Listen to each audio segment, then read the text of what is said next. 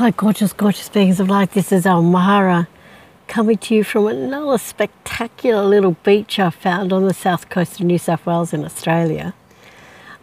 From where I'm staying at the moment, you can see out all over this ocean, which is just spectacular. And just out by that rock in the middle of the picture that you can see on the weekend, I saw these whales breaching. I was actually talking to someone on the phone and I was just so excited. I went, oh my God, there's a whale. And acting like a crazy woman.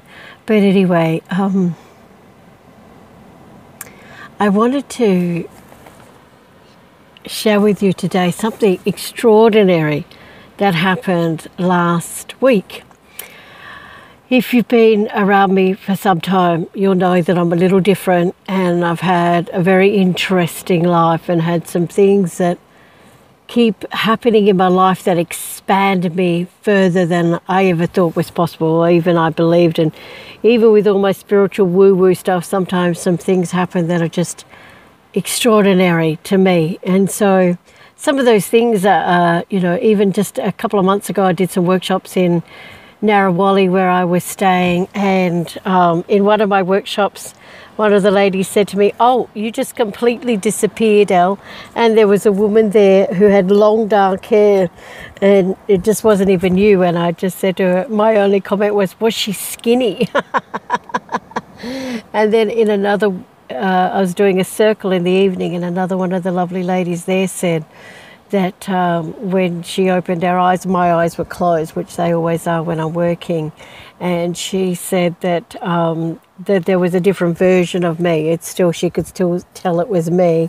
But I had long blonde hair and I had all this Egyptian jewelry on me. So yeah, fun times when you do this sort of work. I also don't do Skype appointments because I do work with my eyes closed, and I've opened my eyes to see people just gasping.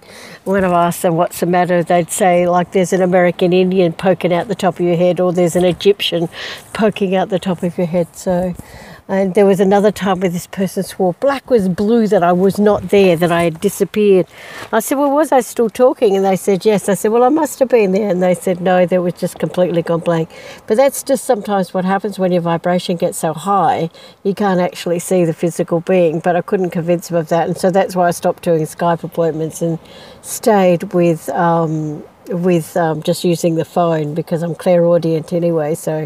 So the next story I'm about to tell you is extremely trippy, but it also justifies, or will tell you why I have 55 plus pages of testimonials on my website, because, some of this stuff happens and it's not even you that's doing it. There's a greater part of you that works through you and with you, and that's what creates these situations. So last 2 weeks, I've been really busy since the 9th of October.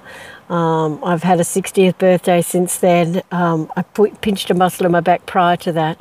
And then I just guided by spirit to get rid of everything I own and reduce my life back down to 5 packing boxes, which I have done numerous times in my life. So there was lots of packing boxes to get through, lots of stuff to give away or to sell or to just throw up the tip.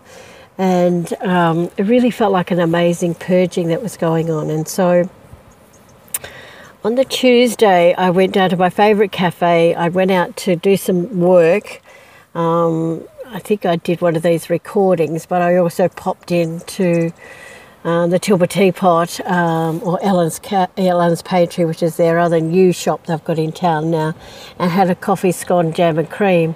And that was it. I never went out again until something happened on the Thursday, and charity that was supposed to pick up all my beautiful crystal vases, etc., decided they didn't want them. And so at the very last minute, after dark, after closing time, I had to find somewhere to donate my goods to, and I found a charity in Camargo that I dropped it off at the secondhand store. There was a community store there. But that I never went out again from that Tuesday to that Thursday night, like about 6:30, 7 o'clock when I went to Camargo, because I was just so busy, because I knew I had to leave by lunchtime Friday. So on Friday, I went back to Ellen's Pantry and got a coffee and a scone. And when I went to pay for it, Beck, the lovely lady who owns the store, said, "Oh, now Lucy said that you came in and you got a coffee and a scone, and you said, I'll be back to pay for it, and you never came back and paid for it." And I went, "I paid for it on Tuesday or whatever day it was that I went." And they said, "No, no." And I could tell by the way Lucy was looking at me that she was telling me the truth. But for me, it wasn't truth for me, because for me, all I had done was the last one I'd had was on Tuesday, and I had paid for that coffee. So when I went home, I said to my friend Leslie, I didn't go out between, like 11 o'clock Tuesday until Thursday night, did I? And she said, no, that's exactly what had happened. I hadn't done that. And I then went to, and then because it was just kind of, and anyway, I felt awkward about the situation, and I tried to give Beck a $10 tip and she wouldn't accept it. And anyway, so that night when I did a meditation, I said to Spirit, what happened? Like how they were so sure it was me, and I know that I didn't go. And then I remember, then they just took me back. There was a point on one of those days, like on Wednesday or Thursday, that I was completely covered. Oh, I've just knocked my earpiece out. Completely covered in dirt from these boxes I was going through on the veranda. It was hot. The water had gone off on Thursday, Wednesday, Thursday, Friday. There was no water until, for whatever reason, there was a problem with the pipe, with the water coming down off the mountain, and there was no water. And I remember just thinking, oh God, I'd give anything to have a cup of coffee and a scone right now. But I just, I was filthy dirty, and I didn't even have time to shower and change and go down there. And so, but I do remember about half an hour later thinking, oh God, I feel so much better. Must have had that cup of coffee after all. And Spirit said to me that that's actually what happened. That I'm a multi-dimensional being. I'm probably more of a omnipresent being, and there's many different aspects to me, and that a part of me had gone off and had that coffee, scone and cream, and that would account for why I said I'll be back later, but I didn't have any money on me if it's a high aspect. And I know that just sounds so weird. I can barely accept it or understand it myself. But I do remember that there's been a couple of times, one just happened in the last 12 months, and I can't remember the details because I've had such a busy 3 weeks in my life. But I do remember years ago, a younger friend of mine was in Greece or France, I can't remember which one now, and she said that I came and knocked on her door and said, come on, let's go have a cup of coffee. And that we'd gone out and we'd had this cup of coffee, and this was like 20, 30 years ago when it wasn't so easy to ring overseas or text overseas, or any of those things weren't in then. It's hard to imagine that, but you couldn't text or anything, and it was like $20 a minute to call overseas. And the first I knew about it was that she sent me a postcard saying, thank you so much for coming over. I desperately needed to see you and to speak to you. So when she got back to Australia, I said to her, darling, what are you talking about? I don't know what you're talking about, sweetheart, And she said, no, it was definitely you. You definitely knocked on my door and said, come on, let's go for a coffee.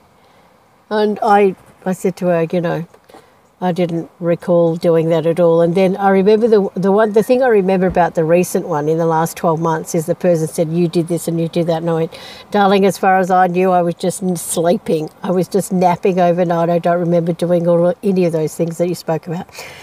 What's exciting about all of this, other than you might be thinking I'm a complete nutter now, but we've been told that this is coming. What I think is incredibly exciting, that as an infinite being of light, I've been told for a long time, because people say to me, how can you just still be meditating after 40 years? And I say to them, until I can teleport, until I can manifest substance from light, and until I can be a full-fledged multi-dimensional being that can move between universes and planets and stars, etc., then I've still got work to do. So what I'm excited about is obviously some of that is starting to happen. So I would like to say to Beck and Lucy, I'm sorry that a higher dimensional part of myself thought they knew you well enough to just come and get a cup of coffee and a scone and not pay for it. The other thing I wanted to say to you is, although you wouldn't let me put any money in your tip jar, I managed to get $7 in with 2 purchases I made shortly after that, Beck, and I will make the difference up next time I pop in for a coffee, scone, jam and cream. So, but to everybody else who listens to my work, this is exciting. Other than you thinking I might be a real nutter, this is incredibly exciting. And I just want to let you know that in honor of this momentous moment or this momentous occasion, I want to, I have just 8 days in this gorgeous place, and I already have 2 that I've done, but I'm going to do some source creation, walking in your light, walking in your light, 1 day activations of your own light, of your own divinity, of your own source within you that creates everything, creates more love, more light, more joy, more peace, more happiness. Now, normally when I do 1 day one-on-ones with people, they're $1,111, but just for these 8 days, I'm going to offer them for $555. They'll start about 10:30 and go to about 2:30, 3:30, somewhere around then. Might go longer, but it's basically a 1 day with me, or it's really a 1 day having your own divinity, your own divine soul reflected back to you.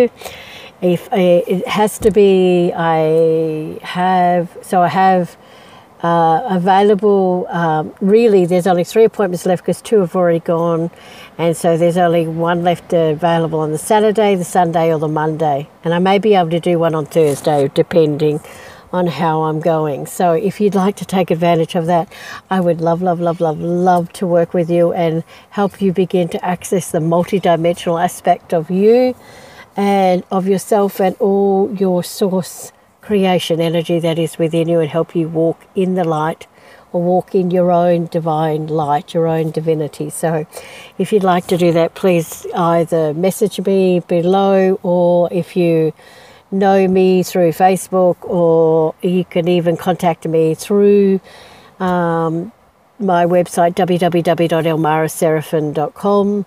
And yeah, let's just see what other magic we can create in the world. So love, love, love. My deepest love and richest blessings to you all always. To Beck and Lucy, I'm sorry to have scared you like that, and thank you for the freebie, and well, thank you for the freebie you gave my multidimensional self that I personally didn't know anything about until a couple of days later. So, and to all of you, I wish for you that you continue to awaken the many aspects of beauty and power and strength and gorgeousness and sexiness that exists within your own powerful divine soul. And I really look forward to working with you all again. And I really look forward to having another scone, jam and cream and paying for it when I get back to Tilba. So, already love, love, love. My deepest love and richest blessings to you all. Namaste and bye for now.